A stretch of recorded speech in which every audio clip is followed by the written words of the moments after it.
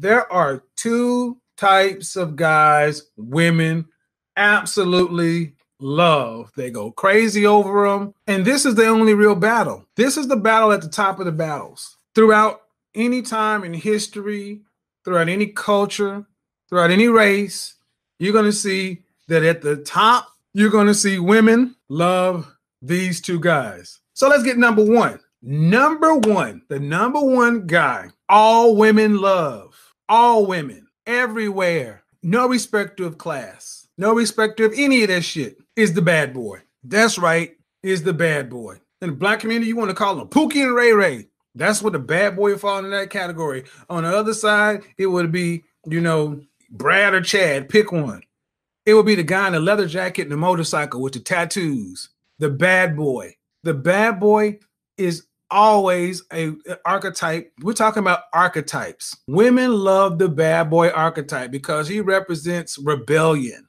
He represents actually pushing against the father and the men in her family's control. A father is going to raise his girl up to be nice, prim, proper, respected. He wants somebody to be right for his little princess.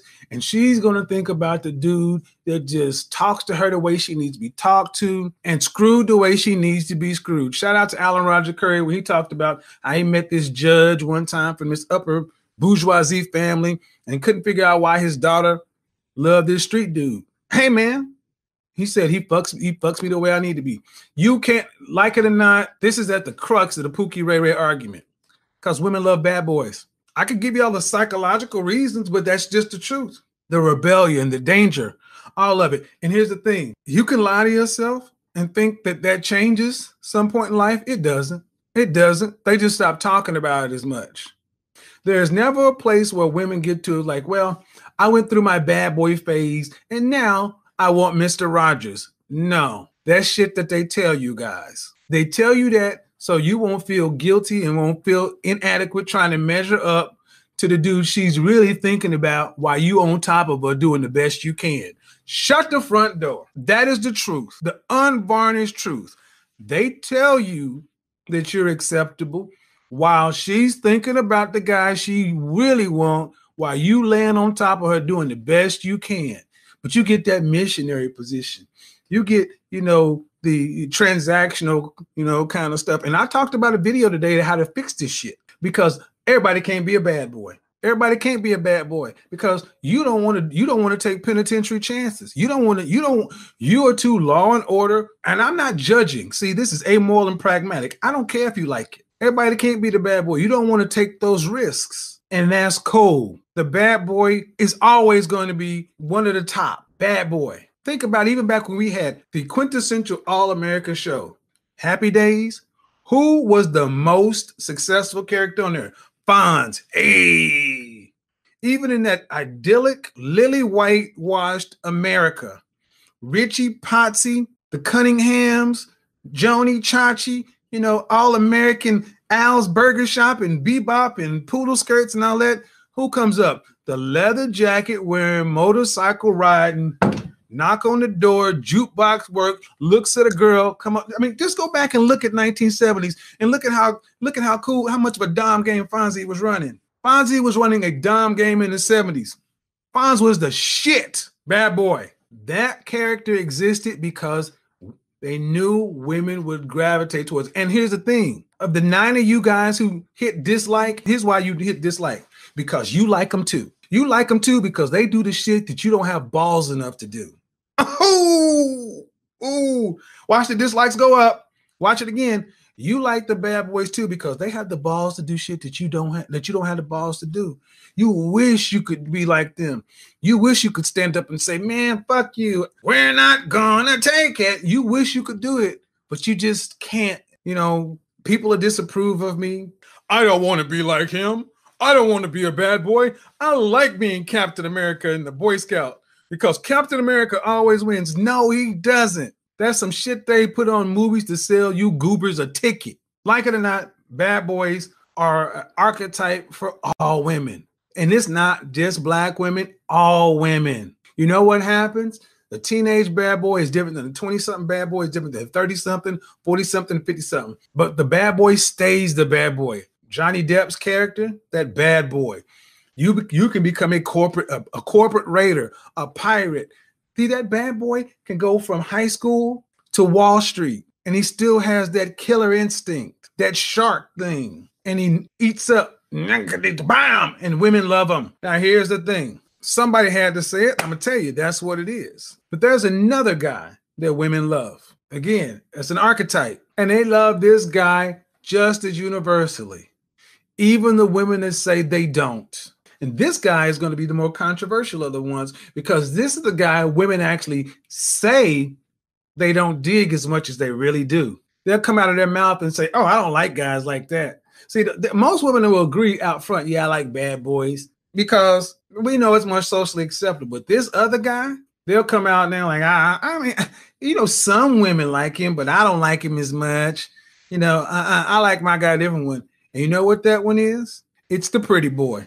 Yep, the pretty boy, the bad boy, and the pretty boy. Now, when I say pretty boy, I'm not talking about delicate features, fingernails. Get that shit out of your head. I'm talking about what some people call the jawline. Jeremy Meeks, remember that dude? The guy who had the went from the mug shot to being a kept man, the jawline with the eyes. Pretty boys.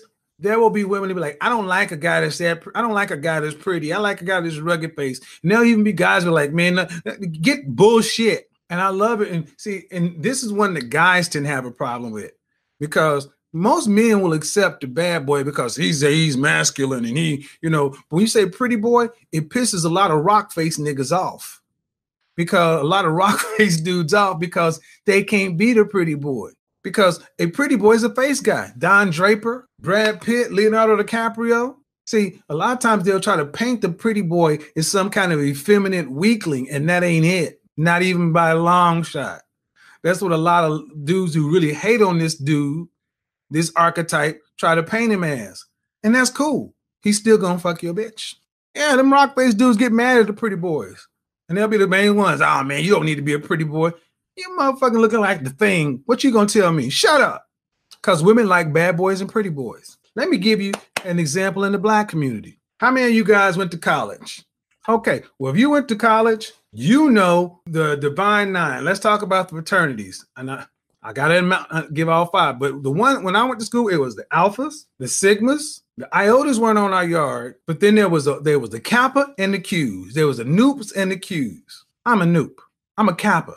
The smallest chapters on any yard were always the Kappas and the Qs.